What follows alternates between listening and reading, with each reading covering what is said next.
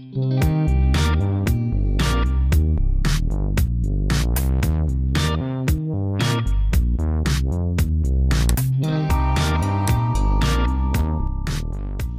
everyone, welcome back to our channel. Today I'm gonna do a video about the exercise app and fitness tracking on Fitbit Versa. It is gonna be a little bit long video, but stay tuned. At the end of this video you'll pretty much know everything you need to know about the exercise and fitness tracking on your Fitbit Versa. So without further ado, let's get started. If you guys are new to our channel, please make sure you subscribe to our channel. Doing so really motivates us to put more content on our video, and that's the best support you can provide to our channel. So please make sure you subscribe to our channel. And if you guys are here because of Fitbit Versa, please make sure you check out our Fitbit Versa playlist. When you click here, you'll be taken to our Fitbit Versa playlist where we have 35 plus videos and more to come, and I am pretty sure you will learn a lot about Fitbit Versa. So that being said, I'm gonna switch the camera from my computer to my phone, and I'll see you there. Guys, here I am on my watch.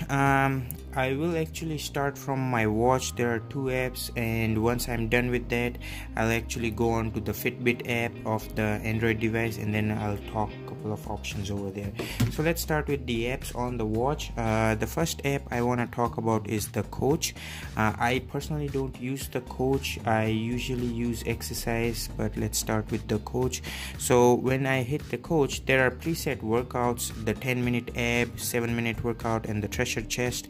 10 minutes, 7 minutes, and 15 minutes. So let's take this one for example. You can actually see all the exercise in it by hitting this button on the top right, and it shows all the exercise which you'll be performing. It includes a lot of exercise for starting from your arm, back, and then all the way to the cardio. So what this app pretty much does is when you play this, it shows the exercise which you will be doing for about 2 or 3 seconds. Once you get an idea of the exercise, it actually starts the timer for 30 seconds. You do the exercise, it shows all the statistics while you're doing the exercise, and then you jump on to the next exercise. So let's say, for example, let's start this one. So the first one is jumping jack. So it's gonna be displayed for about 3 seconds over here, and once the time is up, the tracking will be started. So you have to do this exercise for 30 seconds. It shows your heart rate right here. You can actually pause the exercise, jump onto a next exercise like this one. So the next one is wall squat hold. The picture will be demonstrated for a couple of seconds, and then the exercise will start actually. So there you go for 30 seconds. You can even pause the exercise and end the exercise right here, or you can resume the exercise. So I'm gonna end the exercise or the workout right here. Once you hit yes, then it quickly gives you a summary of your workout where it's gonna show you the time, the calorie burnt, and your heart rate max and stuff like that. So you're gonna hit done. I rarely use this because I like to have my own personal workout regime. So the next app is the exercise app, which I use the most. So in here there are preset workouts like weight, run, workout, interval timer, bike, swim, and treadmill. I haven't used and tried swim yet, but I have tried treadmill. I use this most of the time. This is my regular cardio. Since it's in winter, I don't prefer to go outdoor for running, so I use my treadmill to run indoor. So when I go here, I hit play, and it starts tracking my heart rate, the calorie burn, and the time. There aren't a lot of variables right here. You can actually get more variables in the run feature, which I'm gonna talk about later. So I'm gonna hit pause over here and then end it. We'll end the exercise, and then it's gonna show us the summary. You hit done, and then you'll be taken out. You go back to the exercise. If you switch to a different exercise, if you're doing biking outdoor, then you use this option. Again, the statistics may be different because in bike you won't get laps and stuff like pace and stuff like that. you have this setting right here, the show laps. It's on, or you can either enter manually or automatically. I would rather keep it automatically. Then you can customize the stats, the top, middle and the bottom. I usually like to have distance on top and time elapsed in the elapsed time in the bottom. In the middle I usually prefer the heart rate, but I can kind of swipe and change it too to have different outlook. And then connected GPS is always on, especially for running. Auto pause is off. If you turn it on, then if for some reason you slow down, it's gonna pause the workout by itself, which is sometimes annoying because I had this on especially for treadmill, and if I slow down or if I get a notification or something, it pauses the workout by itself. So I had to eventually turn it off because I personally don't stop while I'm doing exercise unless I really have to. Then always on, this is something new since the new update, which reduces the battery life, so I have kept it off. But if you are someone who likes their screen to be on all the time while they are working out, then this is a good option. You hit it on and your screen will be on for all the time. So this is the bike app. The interval timer, I rarely use this. Workout, I only use this if I know that I'm doing a particular type of workout. Again, it doesn't show you what sort of workout you're doing, but it's only when you know you're doing a particular workout, then you can time your workout with this, with particular statistics as well. I usually use run. Now if you're running indoor on a treadmill, then don't use run, rather use treadmill, because if you do this, then your GPS will get activated, and you can see it's connecting to the phone's GPS right now. So what will happen is it's gonna show you a dot, right? It's not moving anywhere because you're on treadmill. So I don't usually use this, but this is, so it's now connected to my my phone's GPS. Now once you start, it can actually track where you're running, but make sure you keep your phone with you because this does not have a GPS tracker built in, so you have to keep your watch with you. So it shows pace, kilometers and stuff like that. It paused by itself because I'm not running. It detected that I'm not running at all. So I'm gonna end this workout right here. And then the last one is the weights, which I use the most. Just a heads up guys, it does not detect the type of exercise you're doing, like for example bench press or pull up.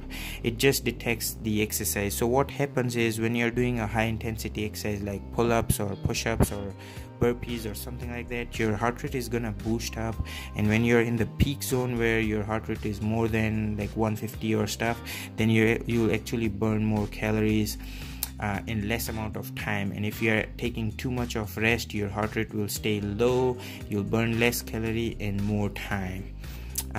So that's how it works. You can even change the time and then EM, the calorie burned, and heart rate. That's about it. I usually like to keep the heart rate there because that kind of gives me a biofeedback that I'm too at peak of my heart rate, so I just have to cut down and stuff like that. So that's it about the exercise app on the Fitbit Versa. So these are the two apps only. Now I'm gonna switch the camera over to my phone, and on the phone we'll go on to the Fitbit app. Sorry about the glare. I can actually, alright, so there is no more glare. Sorry about that, it was the light which was turned on. Now over here I really want to talk about these two things. I'm sorry, the heart rate and the exercise, which says goal met, but I actually didn't. We'll go over here. So today I did a lot of demonstration on my watch, that's why it picked up all this workout, which I didn't do. You can see this run, which I didn't do. It's just indoor only, so it says 0 kilometers because I didn't really run. But really what I wanted to talk over here is it gives you the summary of your exercises you did. These are all the days of the month which I did the workout. I was fairly consistent this week. As you can see, I did workout on Wednesday, Thursday, Friday and Monday. It also shows the duration I did the workout for. So the maximum was in the last 2 days, where it was more than 50 minutes. And then it shows the distance. I actually didn't run outdoors, so the distance is fairly close to 0 because I did treadmill, as I said earlier. And this is the important part, which is the heart rate zone. I actually went to peak of my heart rate, as you can see the red right here, for 3 days, and those are the days when I did treadmill. And then cardio and fat burn was are those days when I did my weight workout. So it gives you a good summary of what you did throughout the week. And this is the calorie burnt. The most calorie burnt was 480 on the beginning of the week. So these are all the quick glance or statistics of the exercise you did. And when you scroll down, you can actually see what type of exercise you did at what time, the calorie burnt, and your average heart rate during the exercise. So these are all just where the demonstration, but this is real where I did weights, and you can see the time. The heart rate was 129. It was 52% cardio, the rest was fat burn. Over here it shows me the speed as well, so 5.3 km/h, that was the average speed. That's when I was on treadmill. And the heart rate and the kilometer or the distance I went through, and 65% of the time I was at the peak of my heart rate. So when I click here, it's actually gonna show me that 13 minutes I actually stayed on the peak of my heart rate, 6 minutes was cardio, and 1 minute was fat. And it shows a little bit of graph as well. So my peak was 193. That's a bit surprising because I didn't really feel that I was doing the exercise at 193, because at 193 I pretty much have to stop. I didn't feel like that. So I would say the heart rate tracking is not like 100% accurate. Unlike those chest strap fitness trackers, those are highly accurate. But these it gives you a basic idea of what you are doing, but it's not, I would say it's not 100% accurate, because there were times when I went to 199, and that's too much, but I still was able to do it. So that's about this. One other thing I wanted to talk is the watch can automatically detect short walks. So I went on for a walk for 15 minutes. I burned 98 calories. I didn't turn on the exercise app, but the watch automatically detected that walk and even logged it on my phone right here. So so this is the statistics for that short walk I did. The other thing is the sports. Certain activities the watch picks up by itself and puts it under the category of sports.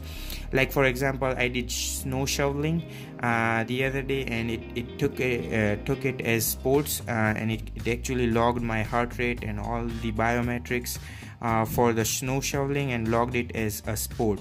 Sometimes I do play badminton in my backyard, and it considers it as sport and logs in the data, but it does not really detect the type of activity you are doing. I guess it's not that smart enough. It doesn't know that I was playing badminton versus snow shoveling. It just knows that I was doing something, and that's pretty good too. It tracks by itself and logs things up. I'm trying to go through the data to find a run. I'm sorry, I'm not able to find this. This is not actually a run, this is a treadmill. But if you were actually to go out for a run, it actually tracks the run on Google Maps and shows you right here. So when you click, you can actually get the map of the running you did. I haven't ran outdoor for quite a while because it's winter right here, and I don't prefer to go out in winter. But if you were to run in summer, here's where you'll find your track record. Now you can actually time your workout, track your workout from here as well. It also shows the GPS signal, and you can select run, jog, walk, and stuff like that. Just so you know, the tracker does detect run, jog, and walk, so it actually knows the difference between all those. And when you go in the setting, you have all your goals where you can set and differentiate the goals.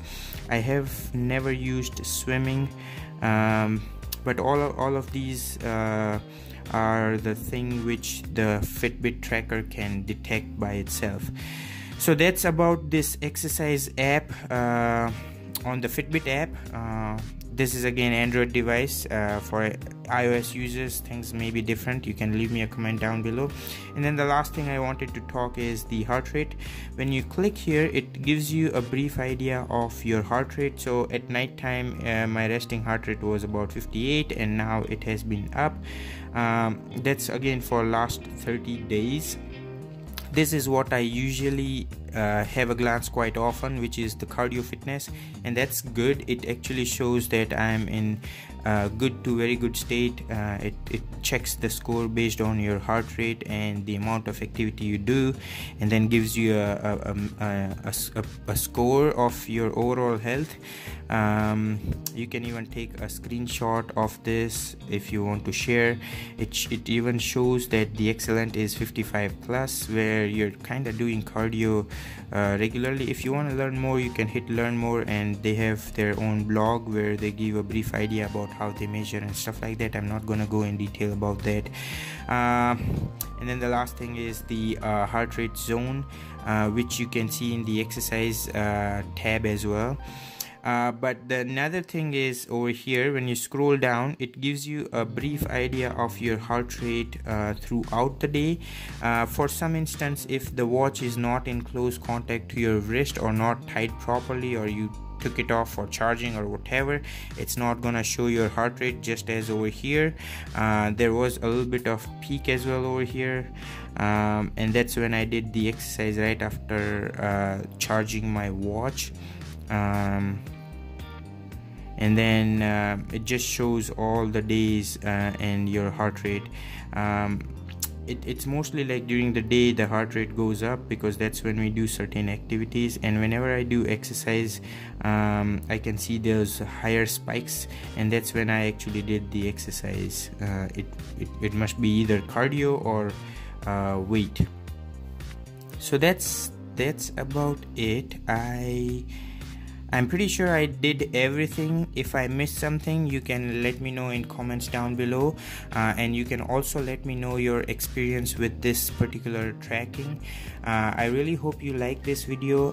Please give this video a thumbs up, share this video as much as you can, and please make sure you subscribe to our channel so that you don't miss any upcoming videos out from our channel. And I'm gonna see you guys in the next video. Till then, take care.